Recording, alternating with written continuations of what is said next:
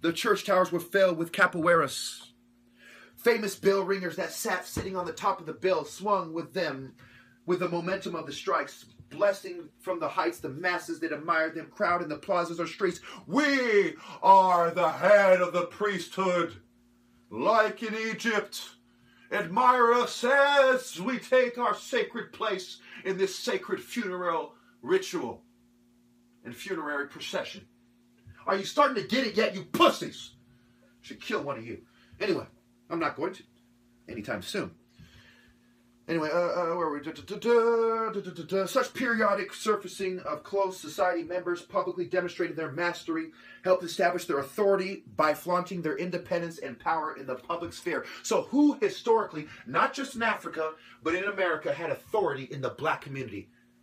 The admiration of potential wives. Economic advancement. It wasn't you pencil dick Masons. Man, beat the dog shit out of any geek who says it was otherwise. It was a college professor that wrote this book, dumbass, and a bunch of other scholars helped him. And you geeks are going to turn around and pretend that you should be above me? I should fucking scrape you right now. Anyway.